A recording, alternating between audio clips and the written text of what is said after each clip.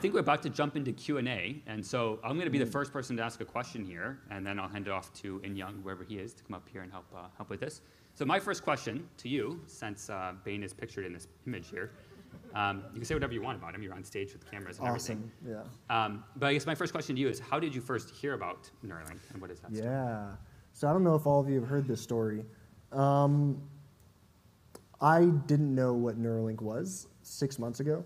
My buddy Bane, after my accident, 8 years ago, almost 8 years ago, he's a biology major. He ended up working in a neuroscience lab, and he got really into everything that y'all are doing. And about 5 months ago, he called me in the middle of the day, and he was already kind of slurring his words. So I was like, something's afoot. And he told me that Neuralink had been approved by the FDA, and y'all had opened up human clinical trials, and that I should apply for it. I was like, what the hell is Neuralink? Tell me about it, and he did. I guess the best part of the story is that he was wasted when he did it. He was drunk and calling me at like noon. And I was like, why the hell are you drinking at noon?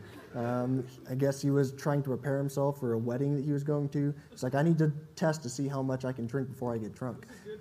Yeah, it was for science. Yeah, it was. So he sent me through the whole, like online, we went through the whole application process together. He spelled my name wrong on the application. So there's that. Yeah, and I asked for an Iron Man suit, so any of you out there who can make that happen, come see me.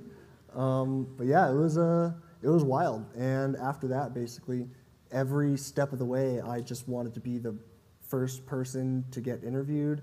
I was emailed back, and they said, choose a slot out of these times, and we'll like FaceTime or something. And I chose the earliest one, and I did that basically every step of the way. I got up to a hospital, which, like for some reason, was only like 2 hours away from my house. Like the site that they had chosen, which was just wild. Like I'm so lucky. Everything just lined up, like the stars aligned for this. It was really crazy how fast everything happened. That day, I think it was like September 19th or something like that. And 5 months later, I was getting brain surgery. So it all happened pretty quickly, and I wouldn't have it any other way.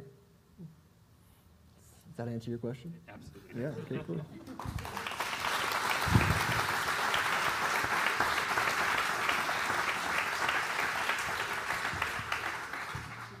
All right.